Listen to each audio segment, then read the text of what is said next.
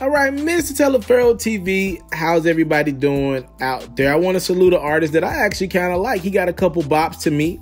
Salute to YBN Almighty J out of Texas. The young little YBN crew, I like what they're doing. They got a couple records back in 2018 that sparked my interest. Fun records, nothing too serious. They're not trying to be lyrical miracle. They're just getting their money and kind of staying out the way.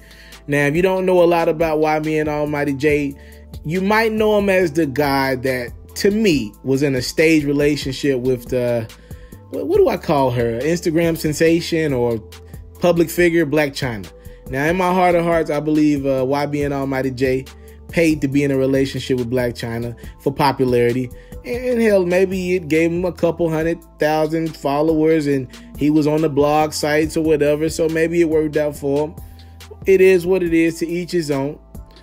Over the weekend, though, YBN Almighty J was in a situation that he was not on the positive end of. He got into an altercation in New York, and this altercation saw YBN lose some jewelry, all right? It looks like what happened is he was with his homies, and they got into it with some crew, and during the initial argument and altercation, it looked like YBN's crew was doing decent, right? Getting some licks in or whatever. Then it looks like as time kept going on and this altercation kept getting more physical and shit kept getting more violent, it looked like they got outnumbered, and it looked like they cornered YBN Almighty J somewhere, got him by himself solo dolo, and they beat his ass on the ground, took his chains, reportedly took his wallet, and then they took the shoes that he had on. So they was out to get everything valuable. They would have took his damn flash drive if he had one on with his music on it, right? Like, they was out to take anything valuable. They would have took the drawers off his back if they thought that they were clean enough, right? They wanted everything Almighty J had in this jump and robbery attempt.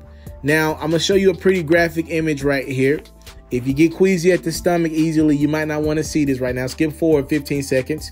Here's a picture of YBN Almighty J after his injuries that he received over the weekend. So you see, he'll be fine, but definitely it was more than just a quick little wham bam bigger then I take your jewelry or snatch your chain. They got some good ones in on YBN Almighty J. Definitely did some damage to him, and I'm pretty sure he's upset, but from what I'm told, he will be fine and make a full recovery.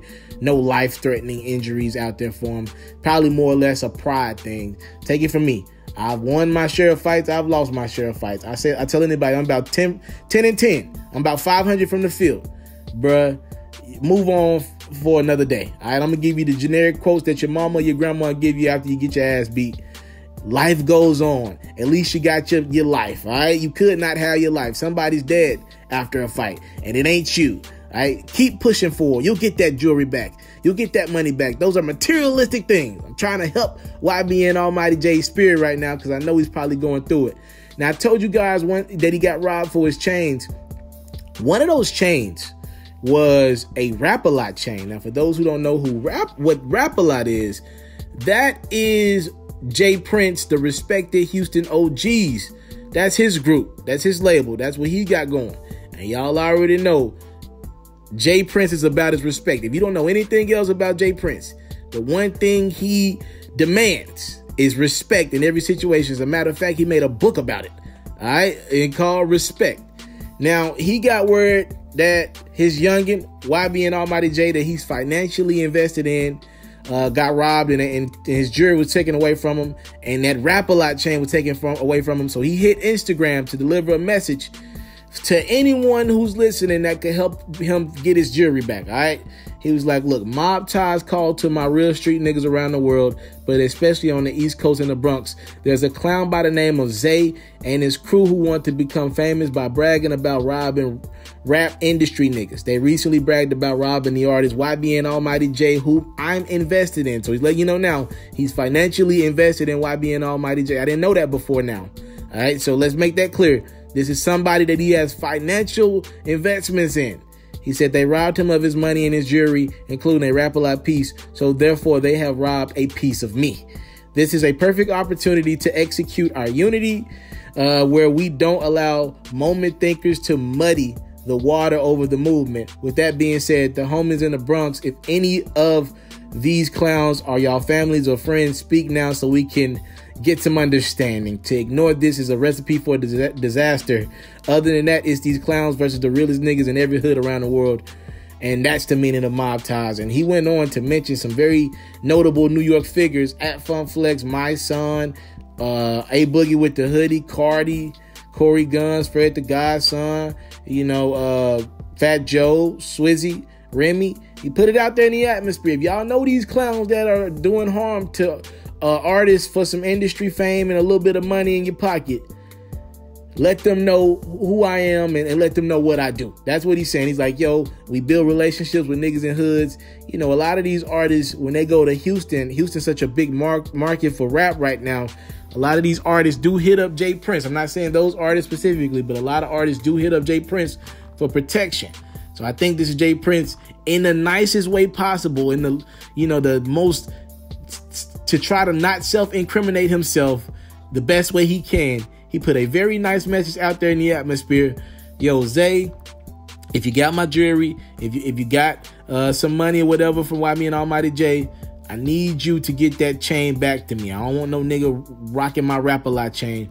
And obviously, Jay Prince knows the street politics of how this shit goes. I'm sure he knows he's going to have to cough up a little bit of bread to get his piece back, right? But I'm thinking that's the least of his problems right now. And if you're Zay, whoever you are, I guess Jay Prince already knows who did this to his youngin'. If I were you, I'd take the little $10,000, whatever they offer you, get that jewelry back. Don't be throwing that thing around the hood and having all the niggas grease neck sweat on it. If you know what I know about Jay Prince, all right? It's not the game you want to play. Give that nigga his jewelry back. Them niggas don't play no games, all right? I'm just leaving it at that because he put a very nice message in the atmosphere.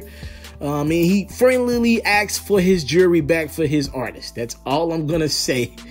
Hopefully that that jewelry is returned to its proper owner. All right, and get well soon, YBN Almighty J. He'll be fine. All his pride is hurt more than anything else.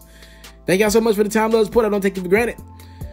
Jay Prince hops into YBN Almighty J's feud because his Rap-A-Lot chain got mixed in his mess and got stolen. And Jay Prince wants his jewelry back immediately. I'm out.